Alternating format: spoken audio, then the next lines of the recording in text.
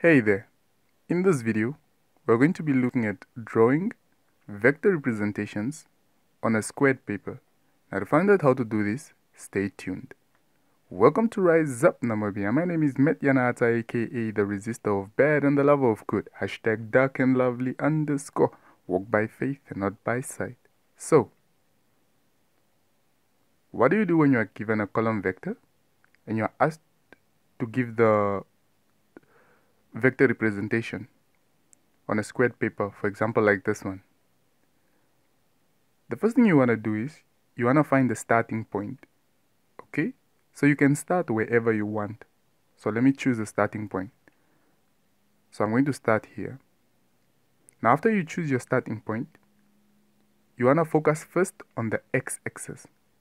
Okay, now what are you given for the x-axis? You are given a +4. Does this mean you will be moving to the right or to the left? Now since it's a +4, let's quickly check at this diagram here on top. From the point of origin, which side are the positive numbers? They are on the right. So which means, since it's a +4, you will move to the right hand side. Okay, so from our origin here, we'll be moving 4 lines to the right. Okay, so let's do just that. So 1, 2, 3, 4.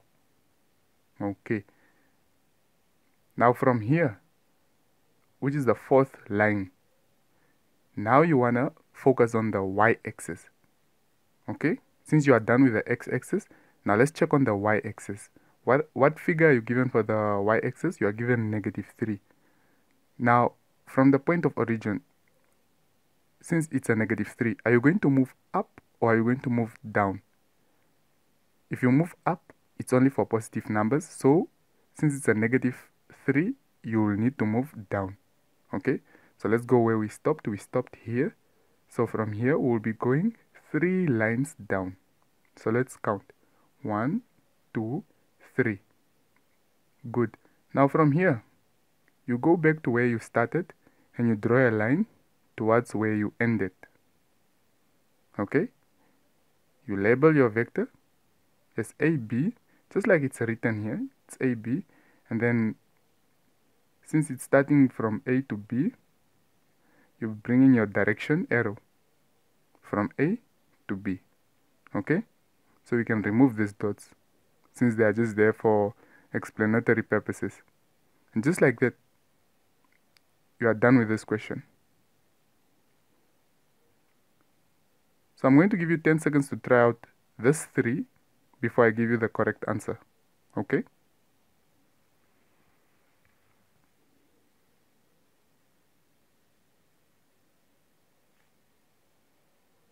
Okay. So let's start with EF. Now, the first thing we want to do is we want to choose a starting point, which can be anywhere. Okay, let's start here. No, on second thought, let me move it on top here. Good. Now, if this is our starting point for EF, we want to start on the x-axis, which is the horizontal line. What are we given for the x-axis? We are given a -3. So if we are given a -3, from our starting point, will we move to the right or will we move to the left? Since it's negative, we will move to the left. Okay, so how many times will we move to the left? 3 times. So let's count. 1, 2, 3. Okay, now from here, we focus on the y-axis. Now check, what are we given for the y-axis? We are given a -5. So we'll move 5 lines downwards. Why downwards? Because we are given a -5. So let's count. 1, 2, 3, 4, 5.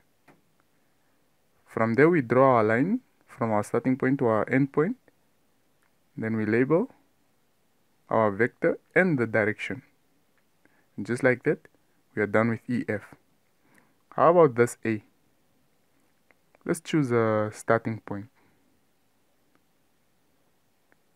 And then we focus first on the x-axis, which means the horizontal line. So for the x-axis, we are given a -5, which means from this starting point of ours, we'll move 5 lines to the left. So 1, 2, 3, 4, 5. And then for the y-axis, we are given a positive 4, which means we will be moving 4 lines up because the 4 is positive. So 4 lines up because the 4 is positive, we go 1, 2, 3, 4. Okay? And then from there we draw our line from our start point to our end point and label our vector. And just like that, you are done with the A as well. How about the GH? Choose a starting point again. And then you check for the x-axis, what figure are you given? You are given a 0, so which means you won't move on the x-axis because you are given a 0. What about on the y-axis? You are given a negative 4, meaning you will need to go 4 lines downwards. Why downwards? Because it's negative 4. So we go 1, 2, 3, 4. Then from there we draw our line from our starting point to our end point and label our vector. And just like that, we are done with the third one as well, which is GH. So thank you very much for watching this video. Please do like, subscribe, turn on the notification button to be the first to see the next upload, share with friends, family, and classmates. And remember, together we rise to higher heights, apart we all stay behind. Cheers.